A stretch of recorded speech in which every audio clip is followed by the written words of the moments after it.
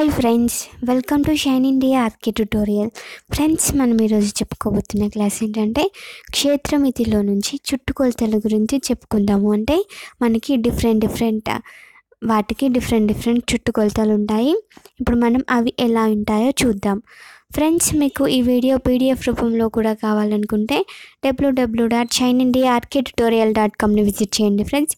So ఈరోజు ఏమాత్రం ఆలస్యం చేయకుండా క్లాస్లోకి ఎంటర్ అవుదాం. ఫస్ట్ మనం చుట్టుకొలతలు కనుక చూసినట్లయితే, ఒక సమతల పటానికి గల భుజాలు లేదా అంచుల పొడవుల మొత్తాన్ని కలిపి ఆ సమతల పటం యొక్క చుట్టుకొలత అని అంటారు. సో మనకు ఒక సమతల పటం ఉన్నదానికి దాని భుజాలు లేదా అంచుల పొడవుల మొత్తాన్ని కలిపి మనం ఆ సమతల పటం యొక్క ఏమంటాం ఫ్రెండ్స్, చుట్టుకొలత అని అంటాం. ప్రక్కన చూపబడిన త్రిభుజం ఏబిసి యొక్క చుట్టుకొలత. ఇప్పుడు ఇక్కడ ట్రయాంగిల్ ఇచ్చారు. ట్రయాంగిల్ అంటే మనకి ఇక్కడ సైడ్స్ ఇచ్చారు. సైడ్స్ అండ్ మనకి ఇక్కడ ఏంటి, అంచులు. ఇప్పుడు మనకి ఇక్కడ ఏమేమి ఉంది, ఏబి, బీసీ, సిడి. మనకి చుట్టుకొలత కనుగొనడం అంటే చుట్టూ ఉన్న కొలతని కనుగొనడం అనమాట. మనం ఈ చుట్టూ ఉన్న కొలతని కనుగొనడాన్ని చుట్టుకొలత అని అంటాం. సో మనకి ఇక్కడ ఏబి, ఇప్పుడు చుట్టుకొలత ఏమవుతుందంటే AB plus BC plus CA. మనకి చుట్టూ ఉన్న కొలతలని చుట్టుకొలత అని అంటాం. సో చుట్టూ ఉన్న కొలతలు ఏమేమి ఉన్నాయి, AB plus BC plus CA. So మనం ఇక్కడ వేసుకున్నాం అవి. సో మనకి ఇక్కడ ఏమి ఇచ్చారు, AB = 4 centimetres, BC = 3 centimetres, CA = 5 centimetres ఇచ్చారు.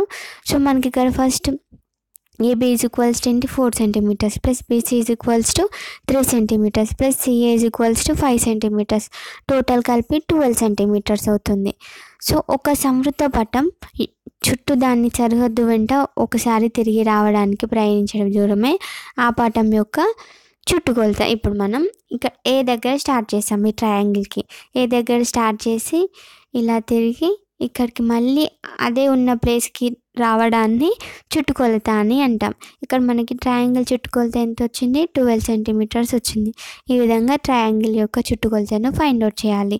ఇప్పుడు మనము డిఫరెంట్ వాటికి డిఫరెంట్ చుట్టుకొలతలు ఉంటాయి. అవి ఎలా ఉంటాయో చూద్దాం. ఇప్పుడు మనం ట్రయాంగిల్కి ఆల్రెడీ చూసాం, AB plus BC plus CA భుజాల పొడవుల మొత్తం. అలాగే చతుర్భుజంకి మనం చుట్టుకొలత ఎలా ఉంటుందో చూద్దాం. చతుర్భుజంకి మనకేంటి, భుజాల పొడవు ఇలా ఇక్కడ స్టార్ట్ అయ్యి ఇలా తిరిగి ఇలా మళ్ళీ అదే పాయింట్కి రావడాన్ని చుట్టుకొలత అని అంటాం కదా ఫ్రెండ్స్. ఇప్పుడు మనకి ఏమేమి ఉంది ఇక్కడ, AB plus BC plus CD plus and DA. So మనకి చతుర్భుజం అంటే క్వాడ్రిలేటరల్కి మనకి చుట్టుకొలత ఏమవుతుంది, AB plus BC plus CD plus DA అవుతుంది.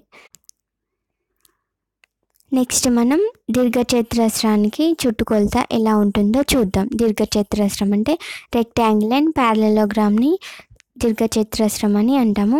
దీనికి ఏంటి, రెండు భుజాలు సేమ్ ఉంటాయి, రెండు భుజాలు ఈక్వల్ ఉంటాయి. సో మనకి ఇక్కడ ఏంటి, రెండు సమాంతర భుజాలు ఉండడాన్ని దీర్ఘచతురస్రం అని అంటాము. సో మనకి ఈ పొడవు సేమ్, సో ఈ పొడవు సేమ్. సో మనకి ఇక్కడ ఏమవుతుంది, ఇక్కడ మనకి దీని చుట్టుకొలత ఎలా రాస్తాం ఫస్ట్ అంటే AB plus BC plus CD plus డిఏగా రాస్తాము. సో మనకి ఇక్కడ సిడి ఉన్ను ఏబి ఈక్వల్ అంటే ఏబి ఉన్ను సిడి ఈక్వల్ అంటే మనకి సిడి ఉన్ను ఏబి ఈక్వల్ కాబట్టి ఏబి ప్లేస్లో సిడి ప్లేస్లో ఏబిని సబ్స్టిట్యూట్ చేయొచ్చు. సో అప్పుడు ఏమవుతుంది, 2AB అవుతుంది. సో మనకి బీసీ = డిఏ అవుతుంది. సో బీసీ ప్లేస్లో మనకి డిఏని సబ్స్టిట్యూట్ చేయొచ్చు. సో మనకి ఏమవుతుంది, ఇక్కడ బీసీ ప్లేస్లో డిఏని సబ్స్టిట్యూట్ చేయొచ్చు, డిఏ ప్లేస్లో బీసీని సబ్స్టిట్యూట్ చేయొచ్చు. సో ఇక్కడ మనం బీసీ ప్లేస్లో డిఏని సబ్స్టిట్యూట్ చేద్దాం. సో 2BC అవుతుంది. సో మనకి ఏమవుతుంది, 2AB ప్లస్ బీసీ అవుతుంది. సో ఇది మనం 2AB ప్లస్ బీసీగానే రాయనవసరం లేదు, 2DC ప్లస్ మనకి డిఏగా రాసినా కూడా సేమ్ మనకు అదే ఆన్సర్ వస్తుంది. సో మీకు ఎగ్జాంపుల్స్తో కూడా ఎక్స్ప్లెయిన్ చేస్తాను ఫ్రెండ్స్. ఇప్పుడు మనకి ఇక్కడ ఏంటి, ఇక్కడ సమాంతర చతుర్భుజం ప్యారలలోగ్రామ్ ఉంది. సమాంతర చతుర్భుజం కూడా సేమ్ 2 సైడ్స్ ఈక్వల్ ఉంటాయి. సో మనకి దానికి కూడా 2 × AB + BCA వస్తుంది చుట్టుకొలత అంటే. నెక్స్ట్ చతురస్రం లేదా రాంబస్ అంటే స్క్వేర్ ఆర్ రాంబస్. మనకి స్క్వేర్లో ఆల్ సైడ్స్ ఈక్వల్ అండ్ రాంబస్లో కూడా ఆల్ సైడ్స్ ఈక్వల్. సో మనకి 4 × భుజం అంటే ఏ భుజం లెంత్ తీసుకున్నా ఈక్వల్ కాబట్టి 4 × భుజం అని రాసుకున్నాం. ఏ సైడ్ అయినా ఈక్వల్, ఏ సైడ్ అయినా తీసుకోవచ్చు. 4 × భుజం అంటే మనకి AB + BC + CD + DAగా రాసుకోవాలి. సో అన్ని భుజాలు ఈక్వల్ కాబట్టి 4 అంటే 4 అవుతుంది కదా. 4 × సైడ్స్ అంటే 4 సైడ్స్ ఉంటాయి కాబట్టి 4 × సైడ్స్ మనకి ఇలా చుట్టుకొలత స్క్వేర్కి రాంబస్కి ఫైండ్ అవుట్ చేయాలి. సో నెక్స్ట్ చూసినట్లయితే సర్కిల్కి వృత్తము సర్కిల్కి మనకు చుట్టుకొలత ఎలా ఉంటుందో చూద్దాము. So 2πr. సో మనకి ఏంటిదంటే మనకి ఈ సర్కిల్ చుట్టుకొలత ఎలా చేయాలి అంటే ఇది రేడియస్ అంటారు ఆర్ని. సో మనకి 2πతో మనకి సూచిస్తుంది అనమాట. సర్కిల్ చుట్టుకొలత 2π ఇంకా ఇంటూ రేడియస్. సో మనకి చుట్టుకొలత మొత్తం ఎలా చేస్తాము 2πrగా మనం సర్కిల్ చుట్టుకొలత సూచిస్తాము. సో నెక్స్ట్ చూసినట్లయితే అర్ధవృత్తము అంటే సెమీ సర్కిల్కి మనకి ఎలా అంటే ఇప్పుడు రేడియస్ ఏంటి r. మనకి అర్ధవృత్తం కాబట్టి టోటల్ సర్కిల్ అంటే హాఫ్ సర్కిల్ తీసుకోవాలంటే r + r ఏమవుతుంది 2r అవుతుంది. 2r ప్లస్ మనకి అక్కడ టోటల్ సర్కిల్ అయితే 2πr తీసుకున్నాం కదా. సో ఇప్పుడు హాఫ్ సర్కిలే కాబట్టి πr తీసుకున్నాం. 2r + πr మనకేమవుతుంది ఇక్కడ 2r + πr. మనకు r కామన్ తీసుకుంటే 2 + π అవుతుంది. r కామన్ తీసుకుంటే 2 + π. r × 2 + π అవుతుంది మనకి సెమీ సర్కిల్ యొక్క చుట్టుకొలత.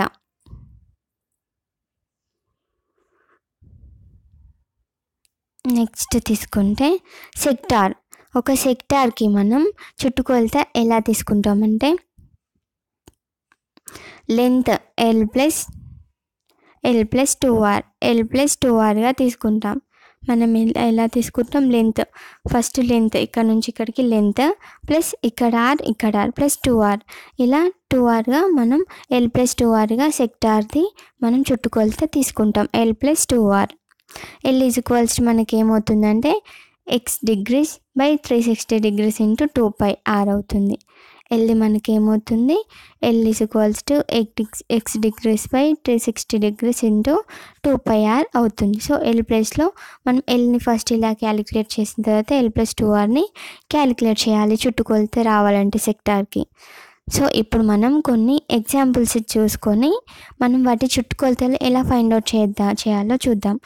సో మనకి 8 సెంటీమీటర్స్ 7 సెంటీమీటర్స్ మరియు 6 సెంటీమీటర్స్ పొడవు గల భుజాలను కలిగి ఉన్న త్రిభుజం చుట్టుకొలత ఎంత అని అడుగుతున్నారు.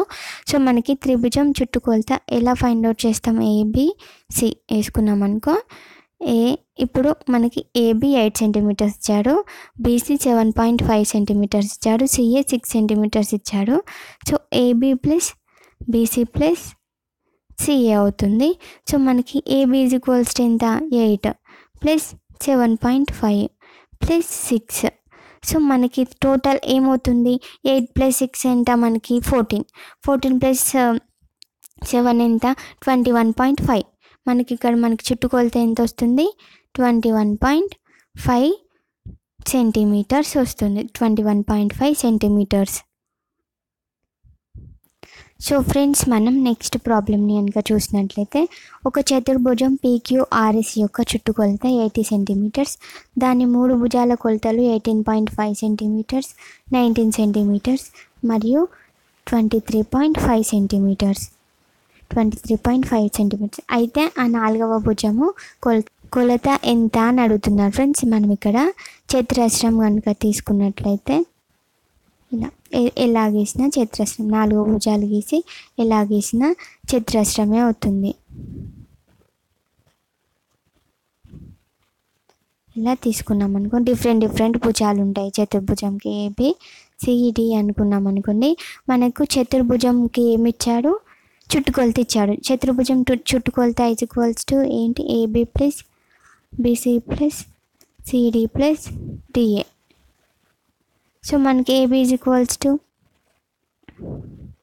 చుట్టుకొలత 80 సెంటీమీటర్స్ ఇచ్చాడు. AB is equals to 80.5, BC is equals to 19 plus CD is equals to 23.5 ఇచ్చాడు. సో మనకి ఇలా ఇచ్చి మనకి ఇంకొక భుజం అంటే డిఏను ఫైండ్ అవుట్ చేయమన్నారు. డిఏ భుజాన్ని ఫైండ్ అవుట్ చేయాలి.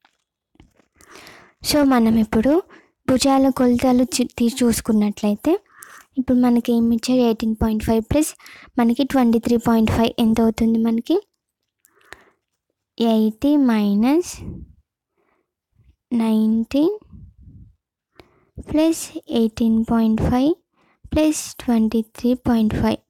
DA is equals to 80 minus 19 plus 18.5 plus 23.5. ఈ విధంగా మనకి ఇంకొక చుట్టుకొలత రావాలంటే, అంటే మనకి ఇంకొక భుజం రావాలంటే చుట్టుకొలత నుంచి ఇవి మైనస్ చేయాలి.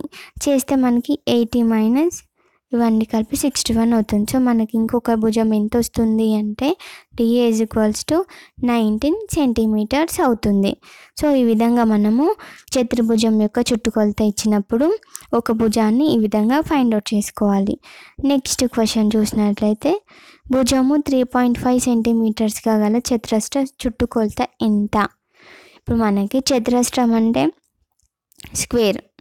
స్క్వేర్ తీసుకున్నారు. ఒక్క భుజం చుట్టుకొలత ఇచ్చారు. అన్ని భుజాలు సేమ్ కాబట్టి మనకి చతురస్రానికి అన్ని భుజాలు అంటే స్క్వేర్కి మనకి చుట్టుకొలతలు అంటే భుజాల కొలతలు అన్నీ సేమ్. సో చుట్టుకొలత ఈజ్ ఈక్వల్స్ టు మనకి ఏమవుతుంది, 4 ఇంటూ భుజము అవుతుంది. So 4 into 3.5. సో మనకి ఆన్సర్ వచ్చేసి 14 సెంటీమీటర్స్ వస్తుంది. 14 సెంటీమీటర్స్. నెక్స్ట్ క్వశ్చన్ చూసినట్లయితే ఒక దీర్ఘ చతురస్ర పొడవు వెడల్పులలో సగం దాని చుట్టుకొలత 66 సెంటీమీటర్స్ అయిన ఆ దీర్ఘ చతురస్ర పొడవు వెడల్పులు కనుగొనుము అని అంటున్నాడు. సో మనకి పొడవు వెడల్పులు కనుగొనాలి. సో మనకి ఎలా ఫైండ్ అవుట్ చేయాలి అంటే ఇప్పుడు మనకి ఇక్కడ క్వశ్చన్ ఏమి ఇచ్చాడు, దీర్ఘ చతురస్ర పొడవు వెడల్పులో సగం అంటే పొడవు వెడల్పులో సగం. ఇప్పుడు పొడవు వచ్చేసి 2x సెంటీమీటర్స్ అయితే దాంట్లో సగం వెడల్పు సగం, సో x అవుతుంది. సో పొడవు 2x అయితే మనకేమవుతుంది, వెడల్పు x అవుతుంది ఎందుకంటే దాంట్లో సగం. సో మనకి ఇక్కడ పొడవును 2xగా తీసుకుందాం, మనకేంటి వెడల్పుని xగా తీసుకుందాం. వెడల్పు ఈజ్ ఈక్వల్స్ టు x, పొడవు ఈజ్ ఈక్వల్స్ టు 2xగా తీసుకుందాం. సో మనకి ఇక్కడ ఏం అడిగిండో, ఆ దీర్ఘ చతురస్ర పొడవు వెడల్పులు కనుగొనుము అని అడిగిండు.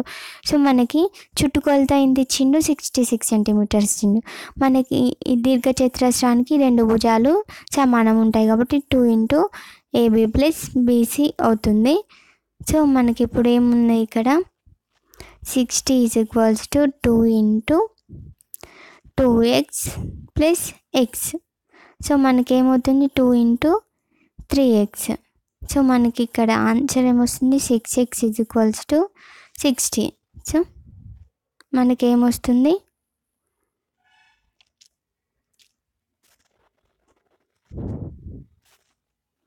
6x is equals to 66. So 6 11 x is equals to 11 వచ్చింది. సో పొడవు అంటే 2x అనుకున్నాం కదా, 2 ఇంటూ 11 అంటే 22. వెడల్పు ఈజ్ ఈక్వల్స్ టు x అనుకున్నాం కదా, x అంటే 11. సో మనకి వెడల్పు ఏమో 11 సెంటీమీటర్స్, పొడవేమో 22 సెంటీమీటర్స్ వచ్చింది.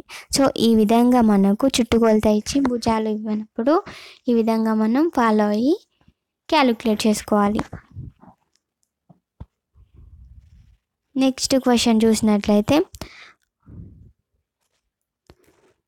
ఒక వృత్త వ్యాసము 6 సెంటీమీటర్స్ అయినా ఆ వృత్త పరిధి ఎంత?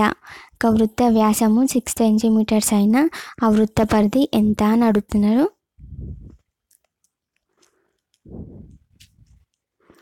సో మనకి ఇక్కడ ఏమి ఇచ్చాడు, వృత్త వ్యాసం 6 సెంటీమీటర్స్ ఇచ్చాడు, వృత్త పరిధిని ఫైండ్ అవుట్ చేయమన్నాడు.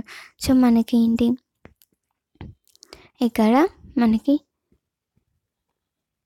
రేడియస్ ఇచ్చాడు, డయామీటర్ ఇచ్చాడు, వృత్త వ్యాసం ఇచ్చాడు, డయామీటర్ ఇచ్చాడు అనుకోవాలి.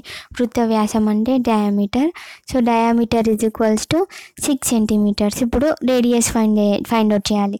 ఇప్పుడు మనకి ఏంటి, వృత్త పరిధి ఇలా 2πr కదా, మనకి ఇప్పుడు రేడియస్ కావాలి. రేడియస్ అంటే డయామీటర్లో సగం, డయామీటర్ అంటే వృత్త వ్యాసంలో సగం.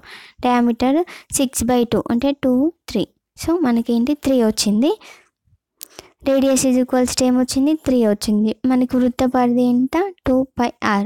సో 2 × π ఈజ్ ఈక్వల్స్ టు 22/7 తీసుకుంటాం. సో 3. సో దీన్ని మనం క్యాలిక్యులేట్ చేసినట్టయితే ఏమొస్తుంది, 132/7 సెంటీమీటర్స్ వస్తుంది. 132/7 సెంటీమీటర్స్ వస్తుంది. ఈ విధంగా మనం వృత్త పరిధిని ఫైండ్ అవుట్ చేసుకోవాలి. నెక్స్ట్ క్వశ్చన్ చూసినట్లయితే 3.5 సెంటీమీటర్స్ వ్యాసార్థం గల అర్ధవృత్తం యొక్క చుట్టుకొలత ఇచ్చాడు. సో మనకి ఇక్కడ డైరెక్ట్ వ్యాసార్థం ఇచ్చాడు, వ్యాసం ఇవ్వలేదు. వ్యాసార్థం అంటే డైరెక్ట్ రేడియస్ ఇచ్చాడు. 3.5 సెంటీమీటర్స్ ఇచ్చాడు. సో అర్ధవృత్తం యొక్క చుట్టుకొలత ఎంత అని అడుగుతున్నాడు. అర్ధవృత్తం యొక్క చుట్టుకొలత ఏమనుకున్నాం, 2r + πr. 2r + πr. So మనకి ఈ విధంగా క్యాలిక్యులేట్ చేయాలంటే 2 × 3.5 + 22/7 × 3.5. సో మనం దీన్ని క్యాలిక్యులేట్ చేసినట్లయితే మనకి ఏమొస్తుంది అంటే 18 సెంటీమీటర్స్ వస్తుంది. 18 సెంటీమీటర్స్ వస్తుంది. సో ఈ విధంగా మనం అర్ధవృత్తం యొక్క చుట్టుకొలత ఈ విధంగా ఫైండ్ అవుట్ చేసుకోవాలి. సో ఇంతటితో ఈ ప్రాబ్లమ్స్ కంప్లీట్ అయ్యాయి ఫ్రెండ్స్. నెక్స్ట్ క్లాస్లో మనం మరిన్ని ప్రాబ్లమ్స్ అండ్ మరింత కాన్సెప్ట్ గురించి డిస్కస్ చేసుకుందాం. సో ఫ్రెండ్స్, మీరు ఈ ఛానల్ని తప్పకుండా సబ్స్క్రైబ్ చేసుకోండి. Thank you friends.